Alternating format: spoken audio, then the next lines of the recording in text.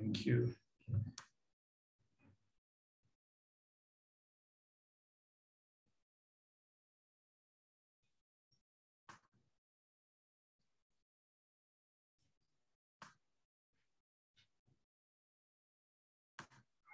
So why Climate Action Dialogue Series? So as you are aware, climate change has continued to pose direct threats to peace, not just at international level, but also at the local level. And each country, if not most of the countries, if not all, continue to experience problems or challenges with climate change. It's estimated close to 200 countries are at the risk of not being there in the future because of the climate change. And therefore, we thought, just as COP27 will be happening next month, we thought as young people from different countries, we can come together and have conversation around climate change, climate action, and the different policies that exist, those that have been able to be affected, those that are still pending. What are even some of the challenges in different countries? What are some of different countries? What kind of challenges are they still experiencing? What are some of the obstacles that we still experience in different countries? Let's say Kenya, Somalia, South Sudan, Pakistan, Venezuela, Colombia, South Africa, America, and different other countries. And before even going far with with our conversation, I would like to invite my colleague Hiba from Pakistan to introduce the organizing organizations or the organization that have put together this conversation and who they are and where they come from, and then we can go on. Hiba, welcome.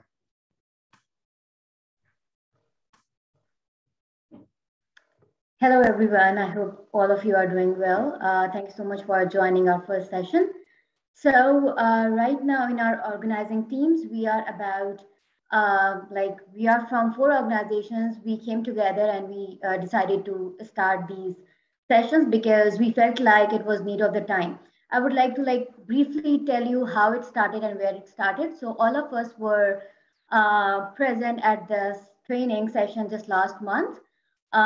So we were sitting together, we were discussing what is going on in the world nowadays, and we one common topic that was a part of our conversations was climate and climate change. So we decided to start this discussion, which is the need of the time, obviously, and we came up with this idea. So I'll start with the organization that I'm representing. I'm Hiba Ikram. I'm a co-founder of Bedar Society. So Bedar is a youth-led organization and that aims to create awareness and civic sense in the Pakistani people, primarily through projects which are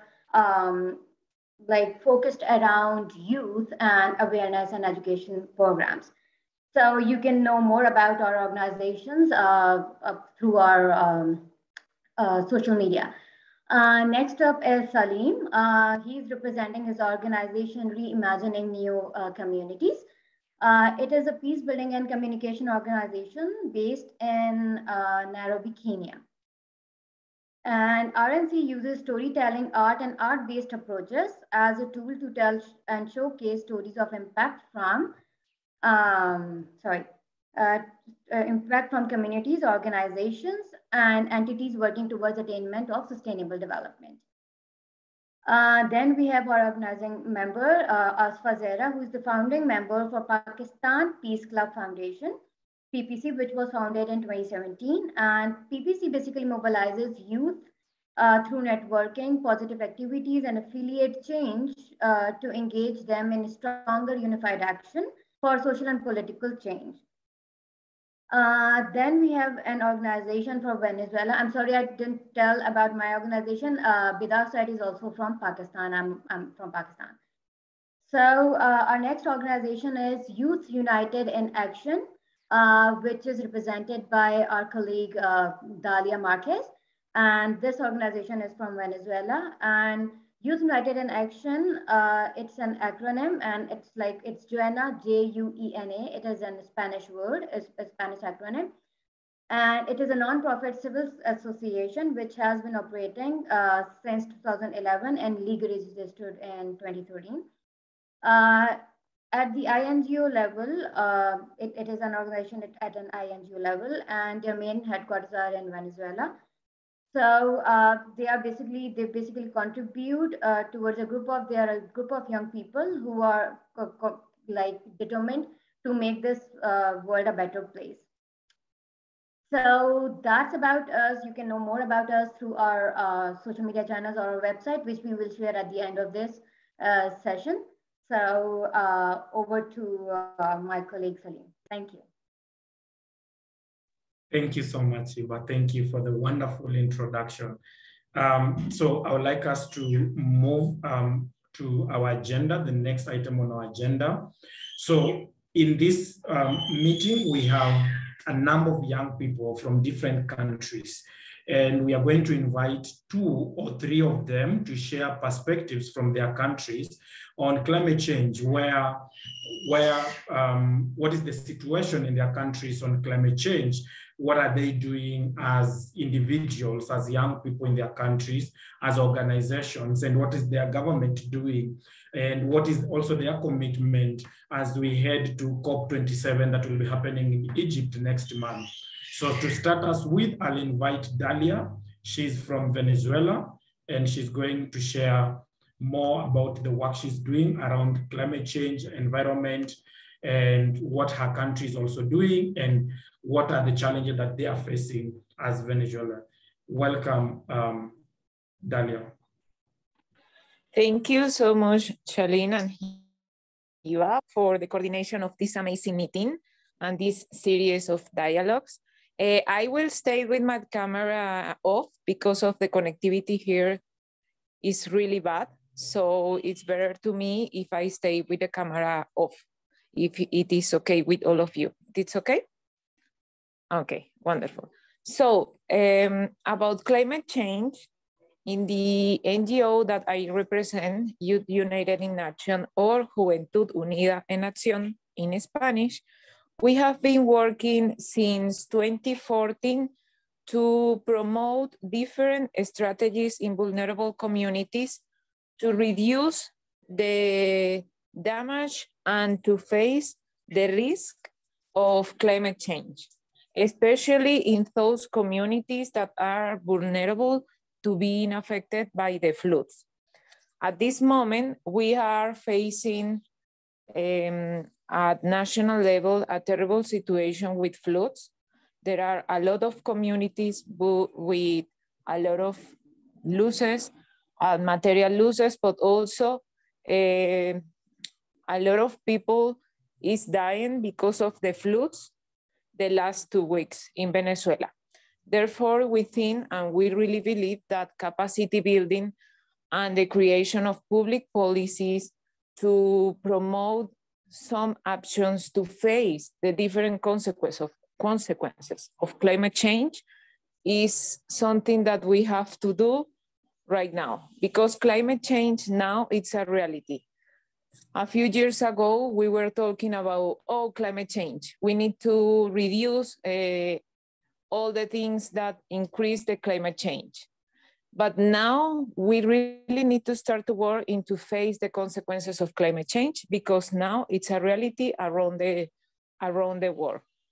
Also, as an NGO and myself, human rights defenders, we are focused on the promotion of advocate and also the promotion of the creation of public policies at local level to prevent the risk that climate change have in some communities. And in this sense, I want to highlight that almost all the time, the most vulnerable communities and the communities with the most difficult situations in economical terms are the ones most affected by climate change. Therefore, it's so important to create awareness about why we need to change our lifestyles into sustainable lifestyles, why we need to reduce our carbon footprint, by example. Because at the end, this is our common home, this world is our common home. And if we don't take any kind of action to reduce the pollution, to mitigate climate change, all of us will be affected at the end. But at the beginning, the most vulnerable people, the ones that have less opportunities to grow in their communities, will be the most affected. And I have to highlight that women, children, and youth are one of the population more affected. At this moment, in the region of Latin America and the Caribbean, we are living with something called like the climate refugees. This is because there is a lot of communities in Central America in which one live is impossible. The life there is impossible because of the constant consequences of the climate change. And people have to leave their homes and try to go to another countries, trying to find refugees to live in better conditions. And the highest population in these cases are women, children, and youth. And also indigenous communities are being affected by the consequences of the climate change. So for us, capacity building, it's important. Yes, the creation of public policies to mitigate, but also to face the consequences and reduce the damages of climate change are key. But the real change comes with us. We need to shift our lifestyles for sustainable lifestyles, but also we need real commitments in the high-level decision-making spaces. We need real commitments, by example, in the next COP27. We need more than conversations, more than beautiful conferences. We need commitments. We need Biden agreements. We need real actions, more than words. And I think that this is all I want to say by the moment to respect the time. And I really appreciate this invitation and the opportunity to be in here. In the COP27, I will be also as a speaker in several side events focused on ecocide, because ecocide as a crime is hand by hand with climate change. If we destroy the nature and the natural spaces, at the end, we are increasing climate change. Thank you so much. Thank you so much, Dalia. You have mentioned a number of things. I'll be sure to come back to you to just be able to emphasize on some of the things you have talked about, but I totally agree with you, and I believe everybody in this forum also agree with you that we need real commitment from policymakers. We need real action and things that we can be able to move on, and from policymakers and every player involved in climate change. So I would like to move on and invite my, my friend, Sharif from Somalia, to share his perspective on climate change from with a focus from Somalia. Welcome, Sharif. Thank you so much, Salim, and good evening, everyone, and good morning, good night, whatever time it is for you. I hope I'm very audible to everyone. Yes, sir, you are. Yeah, thank you so much again. Yeah, it's a pleasure again to be here with you, and thank you so much for organizing this important discussion on a very significant topic. An issue that is a concern for everyone now around the globe.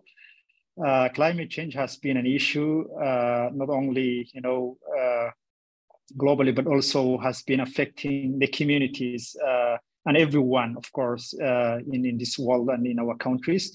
In Somalia, and especially the region, in the Horn of Africa region, it has been one of the major issues that has been talked recently. It is because as a result of the climate change, there has been droughts that has affected the region that we are living, especially in Somalia, Ethiopia, and also some parts of Kenya. That costed the lives of many people. In Somalia, over 8 million have been affected by the droughts, which is as a result of the climate shocks. And we are also facing some consequences like, like failed rainy seasons. Now we're facing the 5th rainy season in Somalia. And we specifically can understand that it is also an issue that is related to the climate change that is affecting the whole globe. So generally, there are many other issues and many other effects that we can see. And those are, I think, some of the examples that we can say. But in terms of the awareness of the communities, the awareness of the governments, and in terms of the policies, again, it seems that there are many gaps. There are many areas that especially the governments are not addressing, are not giving their attention. So these discussions or such discussions will help that we get the attention of the decision makers, like the governments, that they come together and discuss, especially in the regions. Now it seems that even though we understand that climate change is a major issue, and yet countries are trying to address by their own, selves, but they are not coming together and discussing, like, in regions, as continents, regions, whatever.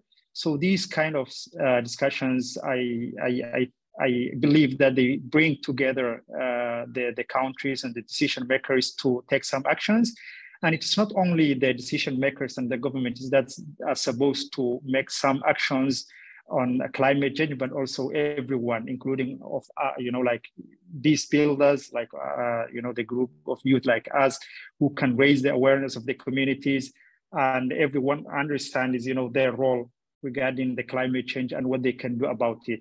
So the Somali government is now prioritizing climate change. They have now formed a ministry which is specifically for this issue, which is called Environment and Climate Change Ministry.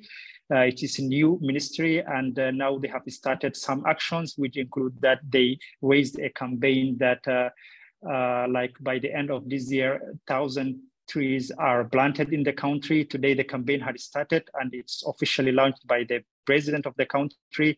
There are some progresses which we are seeing, but that is not still enough, because of the understanding of the communities is still low, and such discussions will improve and enhance the understanding of the people. So this is a very good discussion, and I hope that we'll have more perspectives to share and discuss in the next few minutes. So yeah, those are the few remarks that I want to open with the floor. So thank you so much, and I hope to come back. Yeah, thank you, Salim, and everyone. Thank you so much, Sharif. Thank you for a very good perspective on what is happening in Somalia. Of course, we want to hear more on what is happening, and also your personal commitment in terms of climate change, and also in terms of the COP27. We want to focus more on what exactly can we expect from COP27, what is our commitment towards the discussion that will be going on, and towards the issue around climate change. I see my colleague Asifa, and I will just want to invite her to, say a word before we continue, because we are moving to our panel discussion, and I want to believe all our panelists are in here, and they are amazing panelists. But before that, I want to invite Asifa. She's a journalist based in Pakistan, and she has done a lot of work around climate change, around issues to do with human rights. And so I just want to invite her to say a word or two before we move on to our panel discussion. Asifa? Yes, first of all, I'm really sorry that I just reached home very late because of the current situation happening in my country. So accept my apologies, all of you. And yes, Salim, our panelist, Abdul Basit Khan, is here, and Sajda Khalid has already joined us. I guess only one panelist speaker, she is Iman Danish. She is not here, so maybe she'll join us in a while. So thank you so very much. Everyone is here. So of course, accept my apologies first. So our purpose is here on a platform is pretty clear, and it is discussed a welcome note by the Salim and overall the discussion. And thank you, Sharif, come up with a short notice. And I hope everybody has seen the package report that we have prepared it earlier, and we have played it. I guess so. Well, Salim, is it played or not? Because I joined very late. Not yet. Yes. All right. So to all our participants who are here, so we have prepared a package report in which actually we'll go through the condition of Pakistan after the floods, because Pakistan is the country where we have faced massive destruction due to climate change.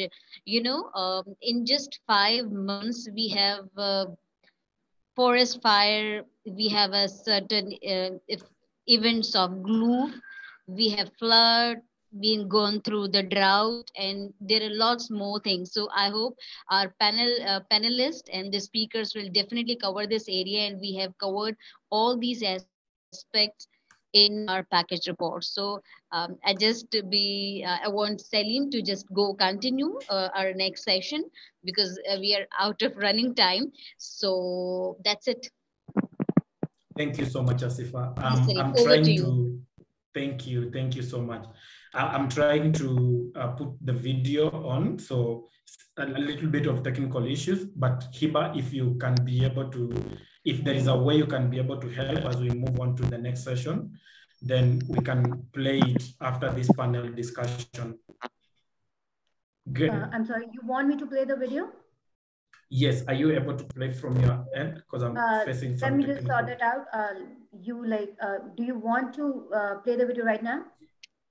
We can go on to the panel discussion as you figure that out. Yeah. You can go for the panel discussion. I'll figure it out. Thank you so much. Once again, welcome. And we have three amazing panelists who we believe have great experience and insight on the subject matter that we are discussing tonight, or this afternoon, or this morning, based on your time zone. So we have, I will just want to introduce them, and then I'll give them 2 minutes each to talk about the work that they're doing and then their perspective, and we'll move on to discuss more on our subject. So we have Abdul Basit. Abdul Basit is a Pakistani environmental specialist, an environmental specialist expanding portfolio of government and World Bank funded project on water, agriculture, education, environment, and climate change sectors. We also have Sajida Khalid, who is she's an environmentalist. So she has, Sajida has done masters in earth systems science from Middle East Technical University, Ankara, and bachelor's in environmental science from University of Karachi. She has been working as an environmental and science social expert for around 8 years. Her areas of expertise lies in environmental impact, assessment and management, climate change, and ESG. She's from Pakistan as well. And then we have Iman Danish, who is, I think, running late. He has 11 years experience in eco-entrepreneurship and founder of Earth Warriors Pakistan, a free-to-use climate education portal for children under 15 years of age. Iman is the youngest founder Founder Institute graduate and an international recognized entrepreneurial program. Iman is also the youngest Pakistan to qualify from National Incubation Center, Pakistan. Thank you so much. And I would like now to invite our first panelist, who is Abdul Basit. Yes, hello everyone. Hello, Salim. Welcome, sir. Hello. Thank you so much. And thank you so much for inviting us. I'm really excited to be in part of the seminar. Thank you. So, sir, you have 2 minutes to just talk more about your work and your involvement in climate change. Okay, so thank you, everyone. Thank you, Salim. I'm Abdul Basit Khan, and I've been working in Pakistan's development sector for more than 10 years now. So we are working on with the government, and currently I'm also based with the Asian Development Bank as environmental specialist. We are looking into the development portfolio of climate change and water sector, education, energy. So the problem lies that we are actually, one of those developing countries who are facing lack of funds, who are lacking new technologies, adapting new technologies. So it takes a lot of impact here. So we are facing, climate change scenarios. And nevertheless, we are looking into the matters of the environmental deterioration. So as part of a development sector, it's our job to propose best solutions that can, in less cost and less, interventions, we can gain more better products and better developments in the run. So that's what we do. And also looking after the environmental safeguards on the projects so that they have less and less impact, and of course, sustainability. Thank you. Thank you so much. I'll now invite Sajida. Hello, I'm Sajida Khalid from Pakistan. I am an environmentalist by profession, as he have already mentioned. I have been working in the sector for around 8 years, and I have mostly worked, sorry.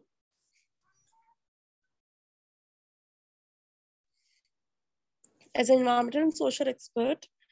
Earlier, we have been targeting the private sector for the most part, and now working with the public sector projects as well. And mostly involved in providing in consultation towards consultation on the projects when there are IFE and other DFIDs working as transaction advisory, as they are very concerned about environment and social perspectives. So we conduct assessments and prepare reports for the clients and make sure that the projects don't lead to any negative impact on environment and protect the climate, reduce the impact on climate change as well. Besides these, I'm also working as a kind of trainer and facilitator for climate change related awareness building. Thank you. Thank you so much. Thank you for sharing, Sajida. So I'll just want to start with you. So based on looking at COP27 that is happening next month, what do you think are some of the most successful? What do you think this kind of meeting has been able to bring? What kind of successes has this meeting brought over the year since it started? Now we are going into COP27. What are some of the takeaways that you can say that since we started from COP1 or whenever we started it, that this has been the success story of these meetings? Given this COP27, as we concern the case of Pakistan, more than success story, I'm more concerned towards what the outcomes will be, given the fact that we have already hit by the, in fact, worst hit by the impacts of climate change. And even in the past, there have been efforts, there have been initiatives identified, and nations have also worked towards them as well. But now this is the time we have to identify and we have to accept basically that we are paying the cost of the actions done by other nations as well. Because as Pakistan is a developing nation, its contribution towards the greenhouse emissions is already very restricted. And it's mostly the transboundary impacts and other global impacts that have been, that we are paying the cost for it. So besides the success stories and besides the journey that we have covered from COP1 to COP27, as an environmentalist, as a professional, I'm more concerned on what outcomes will come from this conference of parties, and if we are able to make other nations realize that the actions of the developed countries are now impacting the environment and what you can say economy, and like was hitting the developing countries for the most part, who are not able, whose resilience is low, and who are not able to afford to bear the risks of climate change on their own. Thank you so much. Basit, I'll come to you, and my question will be, from just what Sajida has talked about, is do you think the Conference of Parties has been able to really hold accountable to the developed countries in terms of the emissions, in terms of the causes and everything that comes with the climate change? Do you think this kind of meeting has been able to really hold the development countries to commit themselves towards, you know, the resolutions and towards the outcomes that I've been talking about? Thank you, Salim. I do understand that it's actually too ambitious at times to declare that, but also alarming at the same time. We can really achieve this or not. So the thing is that, are we really able to do that in a particular time, as the target was to restrict the the mean temperature within 1.5 degrees Celsius. So, but already we are past that target. So is that we are going that and looking into the climate change events in the past 2 years and 3 years. We saw tremendous cyclones and tremendous effects of droughts. We saw a lot of change there. But on the other end, on the positive note of that, the developing countries did take a step ahead. They did start thinking over it. This was the year, the last year was, Pakistan, for the first time, it hosted the World Environment Day. And we in Pakistan, we proceeded for the 10,000 billion tree program, which was a initiative of the government to plant good trees and in numerous places, and that it definitely showed some good results in the end also. But we definitely look forward to it that now the private sector, the industrialists, the agriculture sector, the irrigation, power, energy sectors, they all are now pitching in. Now the offices which I work with, they're now really talking about bringing in the change, that until unless there is no climate change intervention or some adaptation or mitigation in the project, they're not going to bring finance or funds into that. So this is something which is encouraging on a sustainable manner, and we are looking into wonderful solutions now. We are going for biosaline agriculture. We are looking into less water requiring crops. We are looking into hydroponics. We are looking into inland fisheries, and a lot is working on that front. So I am a bit positive on this side that coming together on a global scale, especially in the COPs, that is something they are promising. They're bringing their NTDCs in front, their national commitments. So that is something which is somewhere in promising, and in the past we did not see happening in the real way. Much. Thank you. And this, yeah, I like everything also.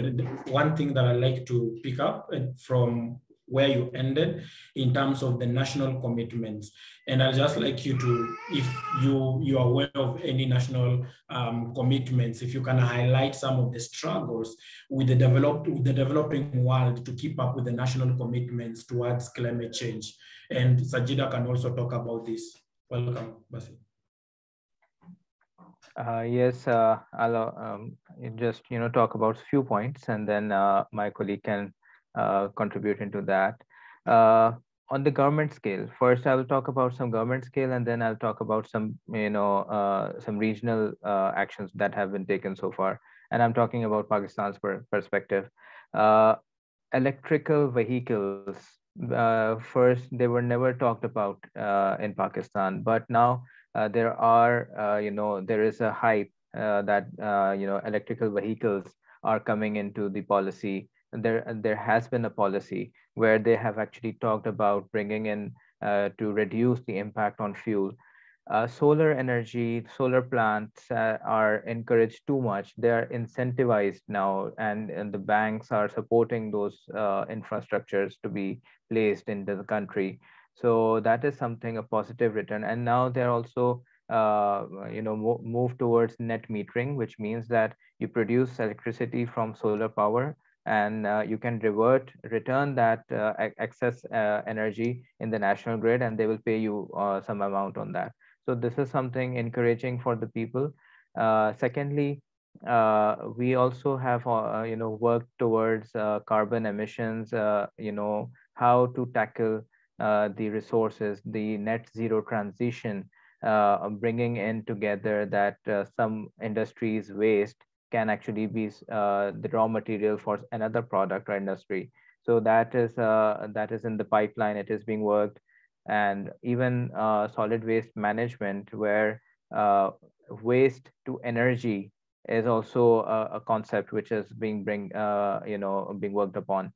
And similarly, the alternative resources, because we are an agriculture intensive country. So in that context, we are working towards much better climate smart actions that can promote sustainable agriculture, climate smart agriculture, and also for our mangroves, that is also part of our ecosystem. So those initiatives have already been there and part of the national commitments. And let's see how it goes down the road. Thank you. Thank you so much, Sajida. Yes, further adding to Abdul Basit, there are the initiatives that have been taken, and some of them are already in pipeline. There is the Recharge Pakistan project that is already in progress, which aims to, for integrated flood risk management and to recharge. So it will actually help us to use the water that is causing the flood will go back to the groundwater and elevate the water table levels. Then there are some nature-based solutions which have been identified under the adaptation actions for Paris Agreement, meeting the requirements of Paris Agreement. So there is the ecosystem restoration initiative. There are the initiative for protected areas, which is the project which is going to end in the next year. And there are some other projects, 10 billion pre-tsunami project. We are already working in improving our share for renewable energy. Until 2019, there was no data available for solar and biogas, but now there are more projects and the data is also available. We are also working on integrating the social aspects of this climate change dimensions, and we are working on gender mainstreaming, identifying how climate justice leads to help in reduction of gender mainstreaming. Health impacts have been identified in KPK in Punjab province. Much work have been done in the health sector. And there are some other activities there. New opportunities have been identified for youth to come forward and bring solutions for resolving climate change. Moreover, we are also working on just one point I would like to integrate more. We are now working on integrating the life cycle component into our projects, and now more focused on end-to-end assessments of resource use, waste, and returns of the waste to the nature, returning them in the best forms. Thank you so much. Good, very good perspective. I like to bring in Dalia to just talk about also maybe Venezuela's national commitments, and Sharif, briefly, what are some of the commitments at the national level towards climate change? So Dalia.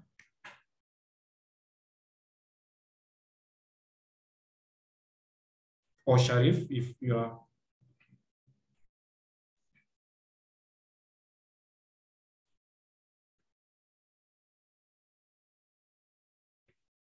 Okay, great. So I think when we're still looking for them,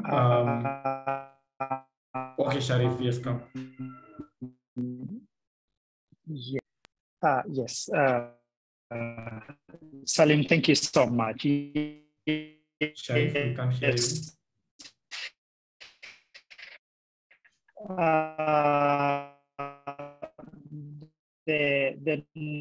The national governments can have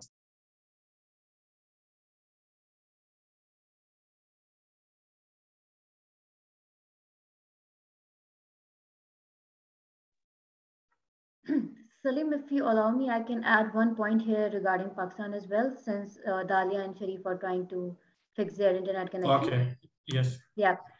So I just like our experts can like add in something here as well.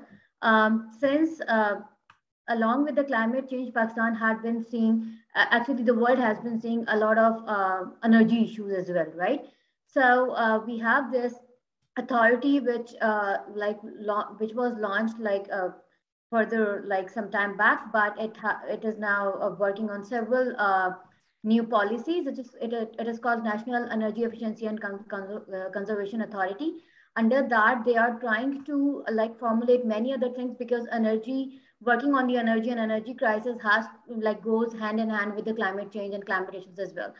So the electric vehicle thing, the electric public transport, and having the climate related study material and in the schools and the curriculum as well. So these are the policies that they are also trying to work on, so that we we fix all of this from the very early stage. Because right now when we talk about saving the climate, saving the environment, our kids really don't know what we are talking about, and it is some kind of discussion which is involved between experts or the senior people. So we need to tell our children from the early age that like how to take care of the environment, so that we can curtail this climate change issue at this moment, like at least stop it, whatever has happened. So there are a few more policies that are in process right now as well in Pakistan. Thank you so much. Dalia, are you able to now to share? Yes, I am here. Can you please repeat the question, Shalin? Yes, the question is, so what are some of the national commitments by Venezuela and any other country that you have interacted with in South America? Well, about the commitments that Venezuela as a country are making brought to the COP27, I don't have too much clarity about this topic, because in Venezuela to talk about climate change is something really hard, especially because, as maybe you know, Venezuela is historically recognized because of the extractive activities that we do as a country. So I don't have clarity about the commitments of Venezuela as a country. About the civil society, that is the field in which one I am. I know that civil society has a lot of different strategies to face climate change. Especially we are focused on the work to advocate for the creation of public policies to reduce the extractive activities around the country, because at this moment there is 12% of the national territory used to extractive activities. So what civil society is doing is trying to change that pattern of consumption and that pattern of economy of Venezuela and change it for other things that can bring us also possibilities and opportunities to our economy. By example, sustainable tourism. It's a good idea because we are a country with a lot of beautiful places. So if we invest more in sustainable tourism and less in extractive activities, this will be good. But at the same time, in this topic, I want to highlight that almost all the time, the developing countries, that in this case, Venezuela is a developing country. So we have the extractive activity as a possibility to maintain our economies. And the developed countries are, in my personal perspective, the ones that have to try to support and to share technologies and knowledge with the developing countries to achieve the sustainable development and to shift the economies for sustainable economies, for circular economies. Because for the developing countries, it's really hard to face all the crises, the economical crisis, all the situation with the climate change. In the case of Venezuela, we are going through an humanitarian crisis. So it's really hard for Venezuela as a country to set some real commitments, by example, not use fossil fuels in the next 10 years. It's really hard because we don't have the technologies, we don't have the economies to face this kind of changes. So there is so important the South-Sur, North-Sur, and triangular cooperation between the different countries. Yeah, that's it from my side. Thank you so much. Thank you.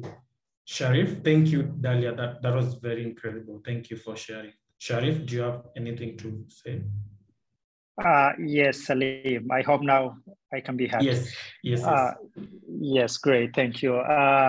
In Somalia, we have now a new leadership that is very committed in this sector, especially in climate change and the protection of the environment and whatever they can do about it. But again, there are many challenges that the new leadership is facing, including that there are no policies in place that has existed before. Whether it is like the policies, as Hiba was talking about, there are some policies that are very, very basic in terms of, for example, like electrical, educational, charcoal, like what to use. And, imagine, I want you to imagine the developing countries, especially like Somalia, Sudan, and all these countries, which the situation of the living situation is very, very low, where people are still using charcoal and woods for like maybe cooking and for things like that, rather than, like the gas, all these things. So all these sectors and all these basic area, things need policies, like that. The deforestation should be stopped, enhancing the use of gas and all those things, rather than like using the charcoal, the woods, all these things, because of all these encourage the cutting the trees and all these things, which are still very, very visible and found in the country and also in the region. Hopefully you're aware of that. So there are many commitments, but in terms of the implementation, is still they are very low. There are, because of the governments are still suffering with, how to implement these things, how to develop relevant policies, which are not only, like transformed from, like the developed countries, but which, like reflect the contexts that they lead. And the other most important thing is also like the budget, in Somalia and maybe in the other countries, in the neighboring countries, very, very difficult that governments have budgets or priorities for this issue. And that can also be seen in the current, for example, now we have a new ministry which is specifically for this issue, but the ministry doesn't have enough budget to address all these things, or to develop maybe like, or to have technical team that raises all these campaigns, that those needs, or maybe like writes the policies that are needed. So one thing that maybe like the governments could go and take to the COP 2027 is that maybe they ask also some sort of not only budget, but also technical support in having relevant policies for the specific countries, especially for developing countries, the Horn of Africa, Africa in general, Asia and all those countries. So again, that is an important sector that I wanted to emphasize. And I also agree, Hiba, that it's also important that we start from the ground, that we teach the kids, the people at the school, that this is important, that they at least understand and take part, like the protection of the environment. That also helps quite a lot. Comparing to maybe something, bringing like a policy and enforcing that people do it. So that is also another strategy that the government can put in place. Yeah, that is what I wanted to. Thank you so much. Talking about, just getting to work from the grassroots or working from, making sure that children or our communities understand the effect of climate change and their role. I would like to invite Iman Danish to just talk about what she's doing because she's from her profile and what I read to you. Sorry, let me getting it. So Iman Danish Khan is an 11-year-old ecopreneur and founder of Earth Warriors Pakistan, a free-to-use climate education portal for children under 15 years of age. So I'd like to invite you, Iman, to just talk about what you do with young people in line with the climate change, and also, mainstream, being able to tweak in the issue of entrepreneurship, the issues of making money, economic sense to all this discussion about climate change. Welcome.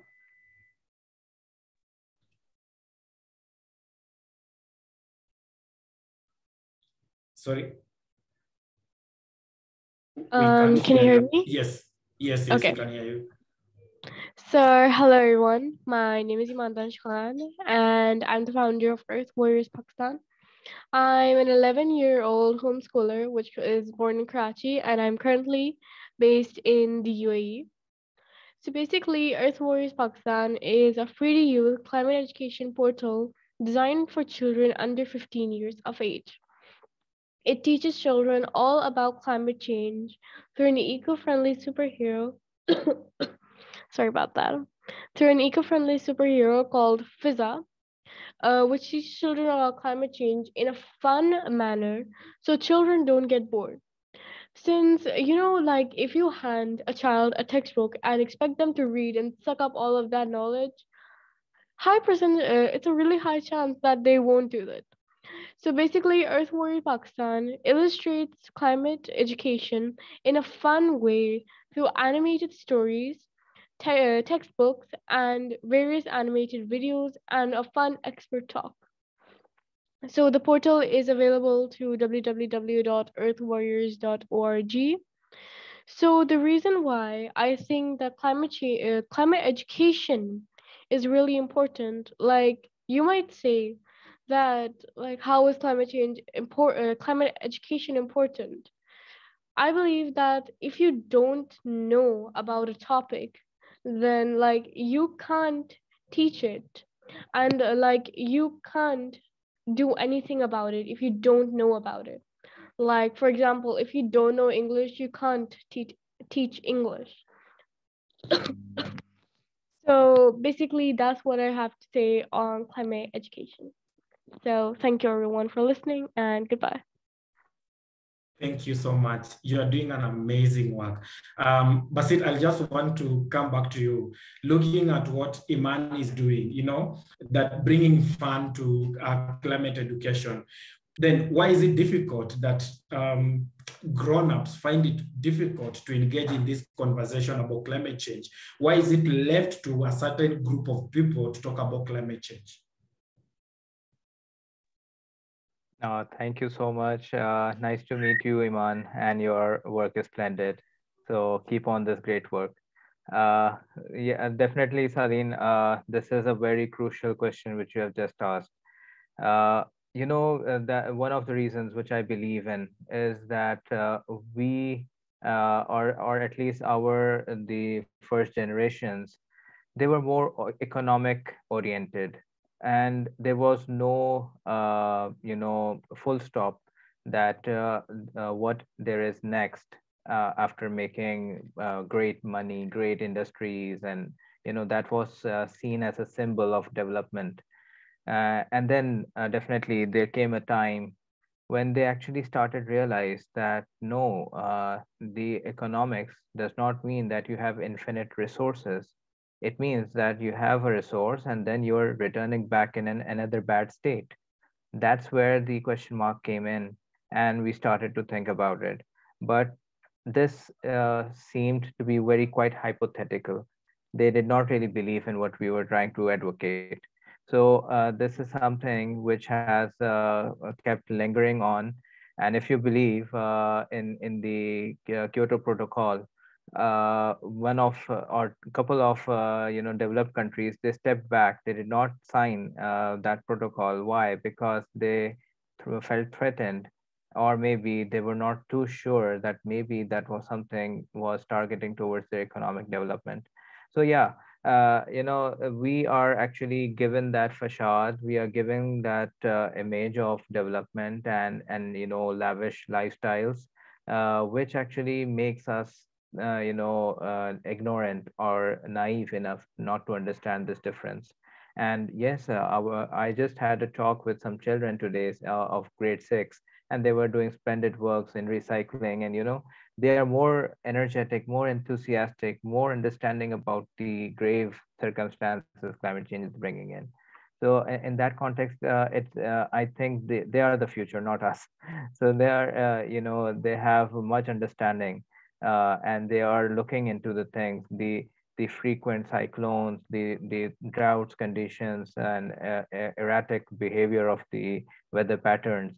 So they are witnessing it already, and we don't have much to defend ourselves. We don't have much to say in the defense of what we were doing in the past few years. So yeah, but nevertheless, I don't blame the literacy. Literacy has no role in this. It's just common sense if some people have to acquire that. That's all. Thank you so much. You have discussed, you have brought in a number of things talking about that children are the future to, this discussion, fighting climate change. You have talked about the issue of illiteracy, or just being able to understand how, even when climate change, when there is a situation in your community. But how then, and this you can answer this, and also Sajida can answer this, and Iman, how then do we ensure that all the developing countries, or majority of it, can be able to adopt, kind of new techniques like what Iman is doing, and most of you and most of us what we are doing? What can we do to ensure that our developing countries adopt those kind of techniques to involve more community members, schools, and society in climate change discussion? Okay, I'll answer that quickly, just to save time, and then my colleague can answer that too. Number one, I believe in networking. We all should come together and learn from each other's experience. And today, I'm really happy that we are from different, parts of the world and talking about ideas. Definitely, what you are doing there might be, closely related in ecological terms, or maybe in types of the biomes which we share. So definitely, we can share those ideas. Like I was talking about biosaline agriculture, that is something which Australia is prospering in. We can also take the ideas of hydroponics. Many of the countries are already doing that, and similarly from Pakistan you can take ideas to your country and see how we are dealing with water resources or conservation. So we can exchange ideas there and bring common knowledge. And I like we are adopting electrical vehicles, that is something coming from the developed side. So yeah, so sharing and networking, that is something very important. And secondly, what I believe is that we should not stop here. We should just advocate as much as possible. Advocacy is the tool which we can use by bringing it to the other fronts. And the third thing, which I like to actually, I voice it out a lot, is that the ownership of your area, or ownership of ecosystem services which you have, and then the bridging of knowledge between academics, researchers, R&D, government, public sector, industrialist, that should, come together. They should not think in isolation. They should come together and think that what new developments can be brought in. Thank you. That's from my side. Thank you. Thank you so Iman? much, Abdul Basit. Oh, sorry, Can I Sajida? answer? Yeah. Thank you, Abdul Basit, for a very comprehensive yet covering it in a very quick manner. Basically, these are all the points that were in my mind. And the one approach that I always believe in, I always advocate, is promoting transdisciplinary approaches to education at all levels, at elementary level, at college, high school level, at university level.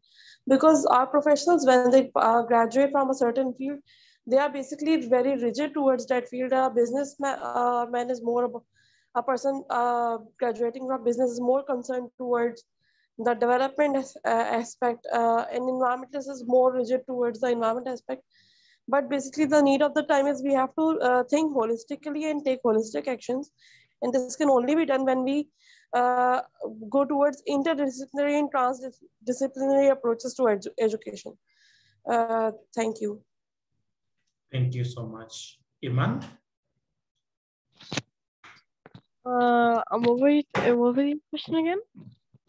So how do you ensure that that developed countries continue to learn to develop the kind of techniques that you have come up with, or the innovation you have come up with, to involve children, but also involve more communities in discussions around climate change and solutions, especially? So shadowing on what Abdul Basit said, so like we should like really exchange stuff and like learn stuff from our history. Like sometimes I've seen a lot that history repeats itself. So we need to like distance ourselves from doing the things that we have done before, and that led us to like a bad end. So, and the thing for the developing countries, we also need to take many ideas from like developed countries, like the West. For example, electric cars that like we're taking, and like many other things like we really need to take in. So that's kind of what I wanted to say. Thank you. Thank you so much. I want to invite, we are getting into Q&A, so I want to invite anyone who has any question or comment from the discussion that we have had. We are coming close to our forum.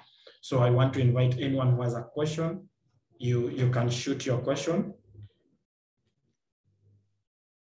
I'm sorry, Salim, we have one video that we had to show, so I can do that. And then we can move towards the Q&A. Yeah. Okay. So if you are ready with the video, we can show the video. And then those who have questions, you can chat your question, or you can raise your hand, and then we'll be able to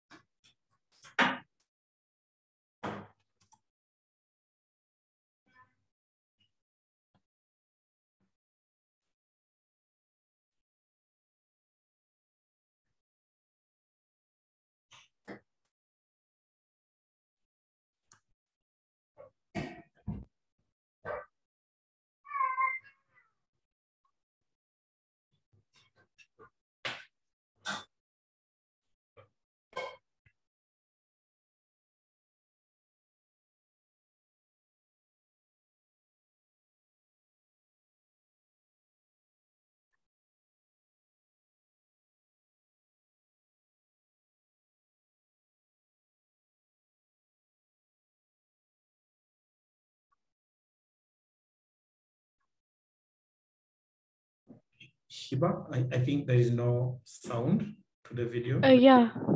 Yeah, like, is the video meant to make any sound? Because, like, there wasn't any. Yeah. I'm sorry, there is no voice? Yes, there was no audio. No. Okay, I guess let's move towards the QA session, and then I can share the link of the video in the chat box if that's fine. Great, thank you for that. So is there any question? Anyone who has a question?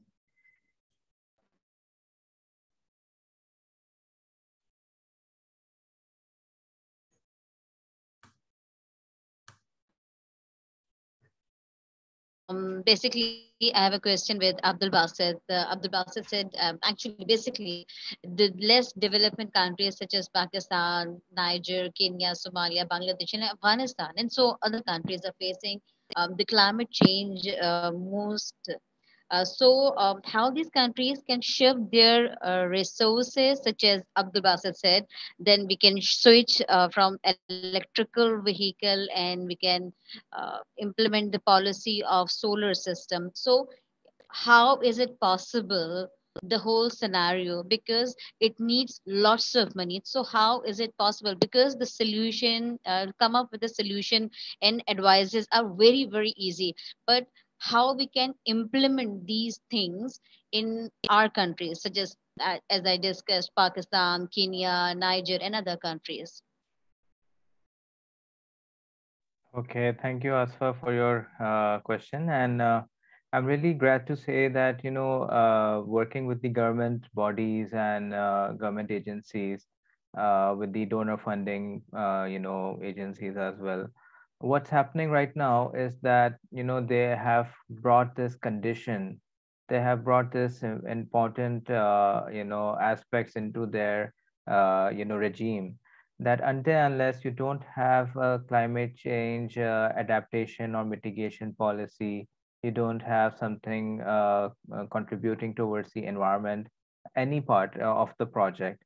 So there is a particular component which is financed, and it is mandatory to follow that.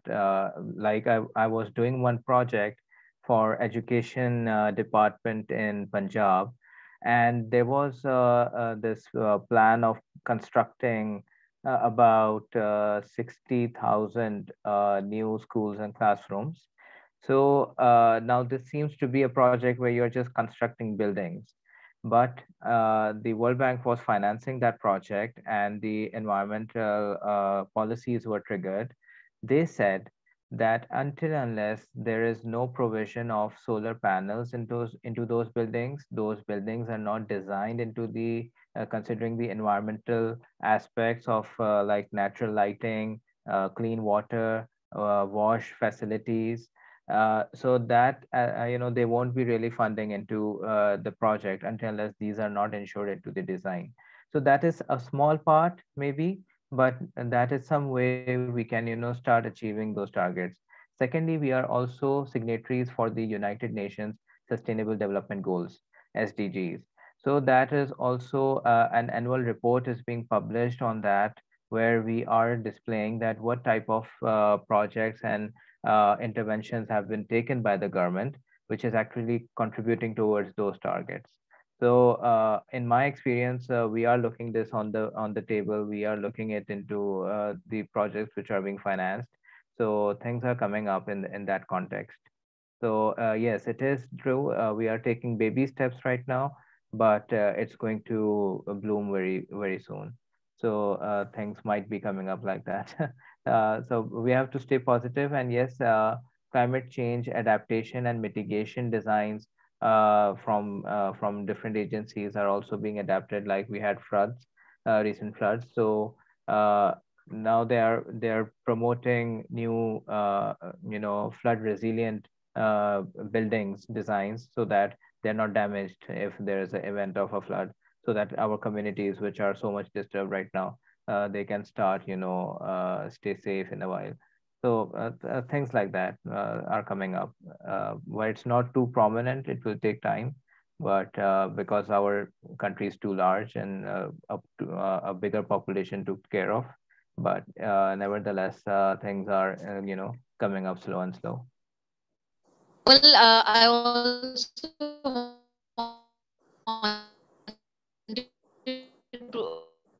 wanted to add something in electrical vehicle and other things. So Pakistan, India, Bangladesh, Sri Lanka, and so many other countries, they have millions of people who travel daily. To all the poverty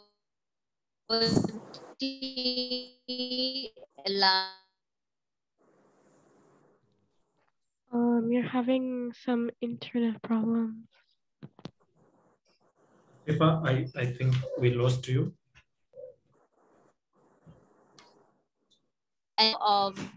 is it possible or not? Could you repeat your question? Because no, it is another perspective that he's working on some kind of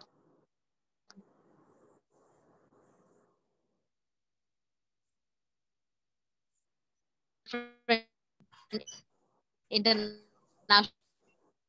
forum. So is it possible if the country ban the private work for these country and he has some different kind of sanctions? So is it possible that somebody Sorry, I think we lost you. Can you write your question, Asifa, in the chat box?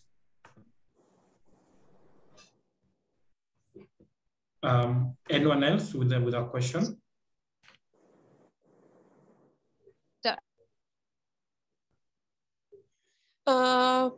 There's no question, okay. Okay.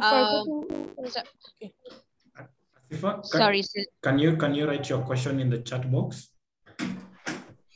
Yes, I will. Okay, I do you. it. Yeah, Sajida. Okay, meanwhile, she's writing the question. Just to add to her, what I got actually getting from her question, her previous question is, there are issues, there are financial limitations, and yes, they are there, but still there are opportunities. We have research opportunities, we have growth opportunities, and not everything falls into the responsibility of government. There are huge investments from private sector. There are learning opportunities from private sector as well.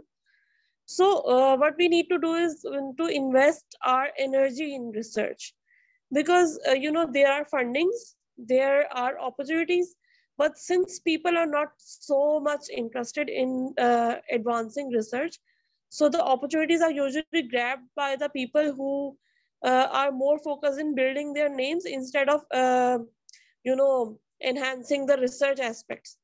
So not every responsibility falls on the government. Not every responsibility fall on the shoulder of regulatory authorities. Some share has to be done by us, because the change comes only when there are collective efforts.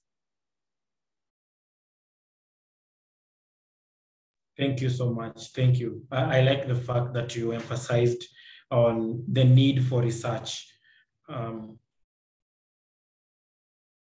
Thank you. Anyone else? Any other question or comment?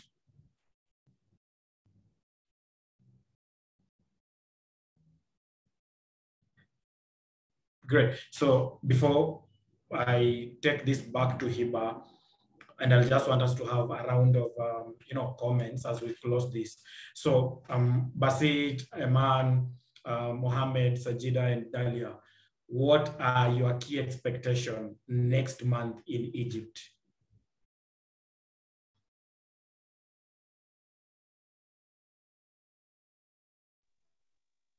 Okay, shall I go ahead?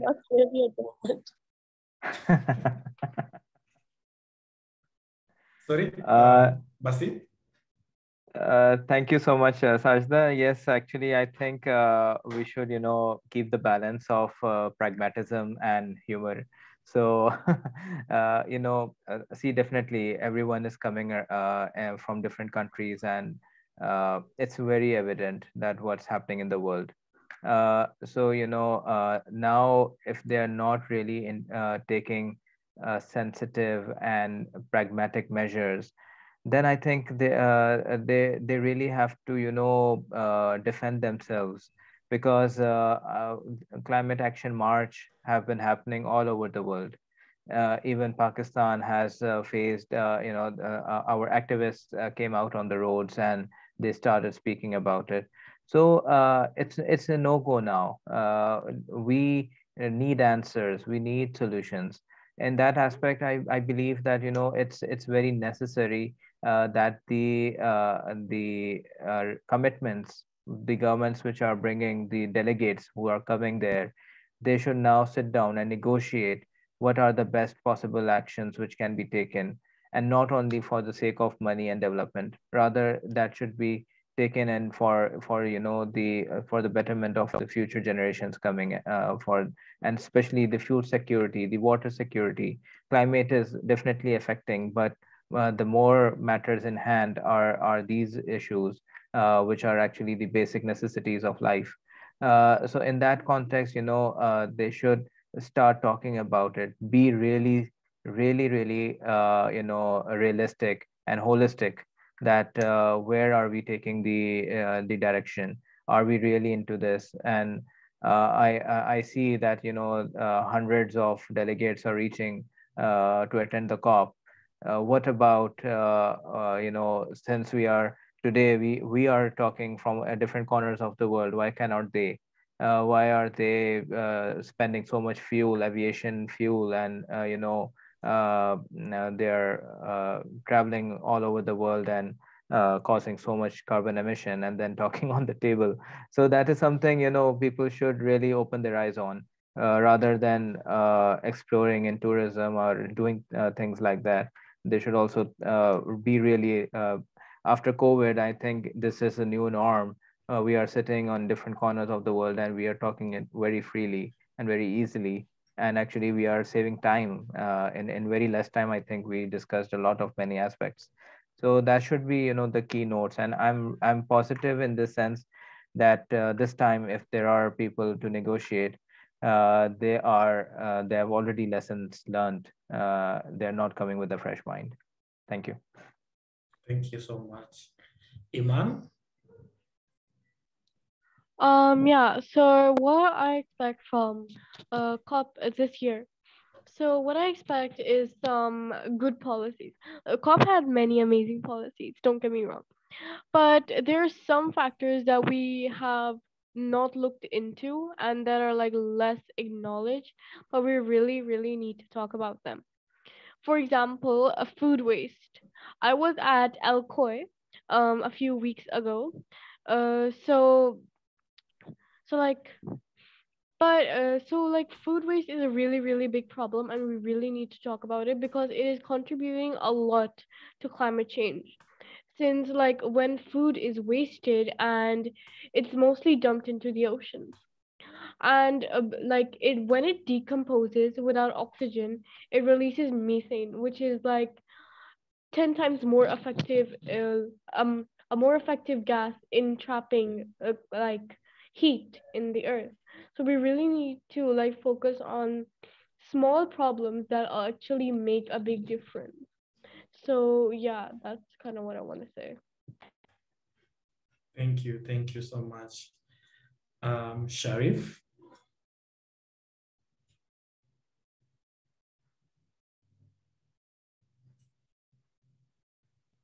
Sharif? Dalia, as Sharif prepares to come.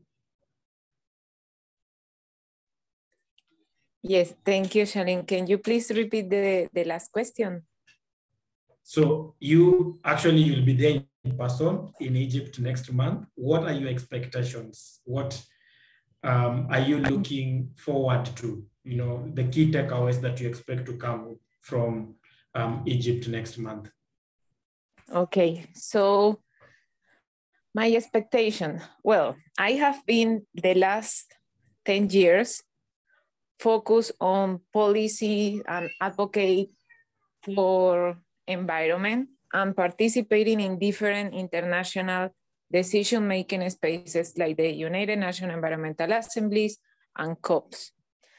At the moment, if we see the history of the international environmental law,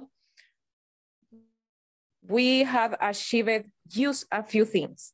By the moment we have been going through the last 50 years with different conferences, summits, etc., since 1972, but we are facing climate change, loss of biodiversity, desertification, pollution, we are facing a triple planetary crisis. So about my expectations, I have to say that I have a few ones, just a few expectations for this COP.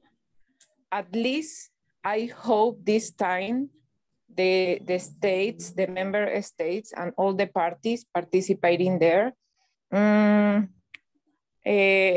set some commitments, more than, beautiful agreements like the Paris Agreement. We need real commitments. If we don't start to set commitments and take actions now, we will be doing this at the last 50 years, and in the next 50 years, future generations will be facing with a terrible environmental situation. So I do not have a lot of expectations about this meeting. Sounds like a bad thing, but I am trying to be really realistic at this moment. But at least I suppose that the member states and the parties participating there will set some commitments and actions with indicators to follow the achievement of the commitments set it out in that meeting. Yeah. So just to continue this, actually, I think we are quite disappointed already. So, but it's the winner attitude. Attitude is altitude. So we have to be very positive about this. Secondly, looking into the comment Jack Ton has asked here, what governments can do to ensure the most of its population are actively involved. It is human nature. We actually work on the principle of either corrective actions or preventive actions. So we can take the preventive actions. We can impose better solutions, make them used to them, or like it was for traffic signals. At times, it is imposed for the safety of the people and the drivers, but there are people who just violate the traffic rules and they just pass through the signals. So then we come for the corrective action. Corrective is like imposing fines and capturing them and stuff like that. So a similar nature is for everyone when we talk about environment and their proactive actions which we can take. So especially it goes for the industries, the business community, how they are actually taking ownership on that, because they are quite much of the vocal people in the community. So they should advocate that. Once we tap into that resource, a much can easily follow. That's from my side. Thank you. Thank you so much. Thank you. I wanted to, quickly add one expectation that I'm expecting, because I want to be as positive as I am. I'm expecting, because I hope everyone knows this, but Prime Minister of Pakistan is jointly co-chairing COP27. So I really hope that there is going to be a discussion around climate action equality, which everyone needs, because what Pakistan suffered through in the past 3 to 4 months is severe damage. So we are looking at damage and loss part in the COP27. So I really hope there's discussion around that, because Pakistan is one of the countries which has carbon emission below 1%. So why are we facing this is because there is like action inequality. Developed nations are not doing as much as the underdeveloped or developing nations. So I really think that there is going to be a discussion around that part. Thank you. Thank you so much. I see how all of us wants to be positive, but and you sound very diplomatic, but that's not how Sajida actually sounded. So Sajida, what are your expectations next month? So practically speaking, I believe there should be, I never say that all the developed countries should stop their operations, but taking responsibility. So I believe there should be a middle ground identified. Investing in the developed countries need to understand how and where they can fund and support developing countries in building their resilience and their capacity building to combat the impacts of climate change, because as we understand the impacts of climate, the extent to which we experience the impacts of climate change are directly proportional to better income levels. So the more resilient, the more developed you are, the more economically strong you are, you have the resources to combat the impacts of negative events, or you can recover from the negative impacts quickly. So we need from the next COP27 next month, I believe there will be some better interventions in terms of identifying responsibilities, identifying the impacts that other countries are having, identifying a balance which can be achieved. So, development should be for all of the nations globally. That's all from my side. Thank you so much, Sajida. We have 4 minutes to wrap up our wonderful conversation. I see Dahlia, your hand is up. Do you want to say something? Yes, I want to highlight that it would be great for this COP to set some kind of commitments and also realize that we don't have to be too much ambitious. We just have to be realistic and set achievable commitments, because what I have been seeing in the last conference, Global International Conference, is that member states and parties try to set really beautiful and amazing commitments, but are impossible to achieve facing all the different situations around the world. So I would like to promote being realistic, considering the reality of developing countries, and promote partnership and international cooperation between developed countries and developing countries, and include the voices of civil society in the creation of public policies to face climate change.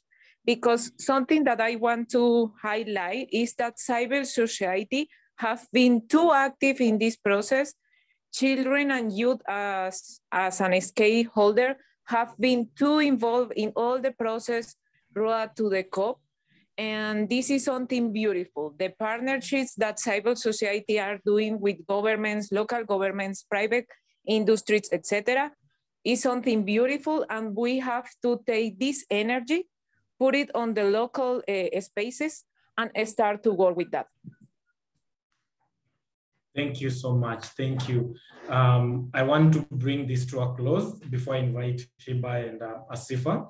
But so some of the takeaways and what we have been able to discuss so far is, just being able to, and I'll start from what Dahlia you have just mentioned, that this kind of conversation or COP, next month's COP meeting needs to be realistic and be able to bring, global cooperation, and also just being able to involve key stakeholders. And we have seen why it's and how important children are in driving these conversations. So we need to bring them at, just not to listen to them, but for them to be at the core in terms of, and they're very integral in terms of the implementation of the commitment. So they need not just to be brought at the high level meeting and make presentation, but they need to be involved in the realization of these commitments. We have also talked about, how do we become more realistic? So not just coming up with beautiful commitments and beautiful documents, but how do we make this more realistic and holistic? And like what Iman said, that we need to focus on small problems that actually balloons up, because we start from small problems. The problems you see today, at one point, they are very small. And today we are trying to deal with this, this big problem, while if we had dealt with it at that stage where it was, very little and not very harmful, then we couldn't be here today. So these are some of my key takeaways, and we have two more discussions, and we want to invite you to be part of this. On 30th, I think 30th of this month, we have the second dialogue series, and then on 15th, and we want to compile this. We'll be able to be having media interviews. We take this to COP27. We'll talk about this to, in our country, have media conference, online media conference. Basit talked about the essence of having this kind of dialogue. We are coming from different countries, but we have been able to deliberate on a number of things, not physical meetings. So we'll be able to come up with an press conference, and being able to invite a number of journalists to talk about some of the recommendations from this meeting. So I'll invite Hiba, and then Asifa will close this forum. Thank you so much. It was wonderful hearing from you. We'll share with you a summary report from this meeting, and then we'll continue engaging. Thank you so much. Over to you, Hiba.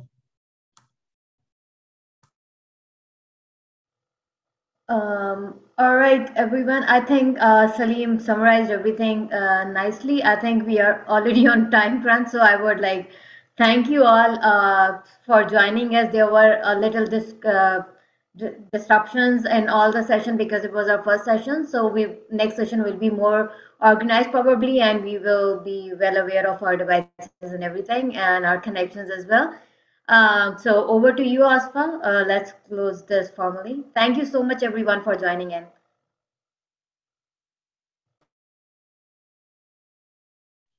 Asifa, you need to unmute.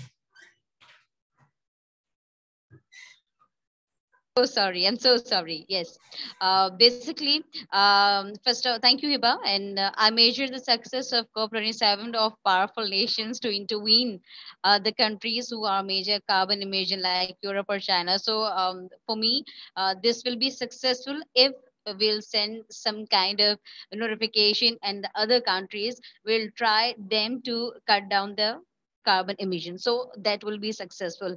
Well, for the today's session, on the behalf of my team, I am very thankful to all of you to be the part of this webinar, and I hope I will see you all again in the next session as well. I request you all to motivate others to join, but try to pay back our planet Earth, and as being an active climate action activist. And also appreciate all my guests, speakers who gave their valuable time and shared issues with solution. Basically, I enjoyed the time we spent here for the cause, and there was some kind of distraction. Probably this will be sorted out in next session. So thank you so very much. And I'm really thankful to those participants who are silent members and who raise their voice in question answer, and they also send some written message in the chat box. Thank you so very much, everyone. Over to you, Salim. Thank you, everyone. So you can follow, you can have this, we'll send you the link to YouTube. You are live on YouTube, so you can share this discussion in your social media, and we'll invite you to the next session. We'll have more structured conversation individually with you as we try to have more, a good discussion next time. So thank you so much. Thank you, Sharif. And it was a short notice, but we really appreciate your input. Thank you, Iman. You're doing an amazing work. Continue doing this and inspiring other children in the world. Thank you, Basit, for the wonderful job. We have learned so much from you. Dalia, like always, we appreciate what you are doing. Sajida, we celebrate you for the work that you are doing. And to our wonderful participant and everybody who has participated, we say thank you and enjoy the rest of your day. Have a good night. Have a good afternoon. Thank you so much. Thank you so much, all of you. Thanks for organizing this. Bye-bye. Bye. Thank you. Goodbye. Bye. Thank you. Thank you so much. Goodbye. Thank you, Basit. Bye.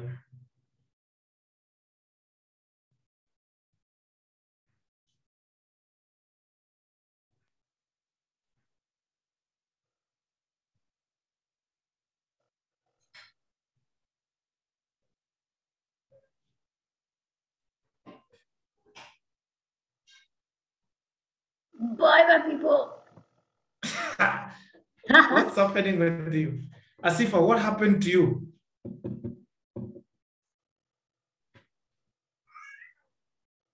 It's just Asifa regular third world country and its internet connection, nothing, nothing different. Asifa, you are both in waiting room. Asifa, are you there? Yes, I'm here back. Wonderful. We did it. Wonderful has left. Okay. Amazing. Thank you so much. Guys, do you see this blazer? Then you see this?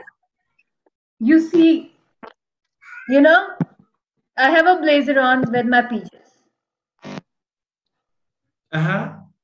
Who's the cool girl here? Okay, it was a nice session. I'm really proud of you all. We did it. I'm proud of you. I like the way you jumped in. No, it's well. You know that we are living in a new world, and I really appreciate. I didn't know this will happen. 15 people at one point. We were around 18, so it was a good start for us. And I like the recommendations. Yes. So I think we'll start working on the report for this session, and just start throwing out there and stuff. So thank you so much. I really appreciate it. We are the team. Yes, Salim. Thank you. Okay, one thing. So whose Facebook has most likes or followers? Like which your organization has good followers? How much is it? I think 1,500, I guess. Great. I think the recording of this session, you can premiere it on your Facebook and we will share it from that. Okay. Right? And by the way, on my fan page, there are more than 10,000 people. Then you are doing it. So whoever has the most likes or followers, that person should share it, and all of us will reshare it from that place.